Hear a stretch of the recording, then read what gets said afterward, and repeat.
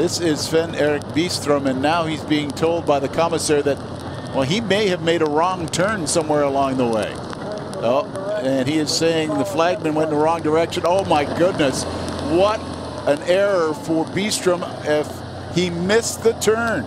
He's following the police car in front of him. He's following, and the entire peloton is right behind him. This is absolutely a disaster. Because he was signaled incorrectly. See the man in yellow saying, go right, go right. And then the rest of the field, led by Trek Factory Racing, followed Bystrom. Unbelievable at this point, coming into Spruce Grove. And the only guy who is controlled, there's the flagman sending Hansen. He has no idea what's going on behind him. He might be getting some instruction now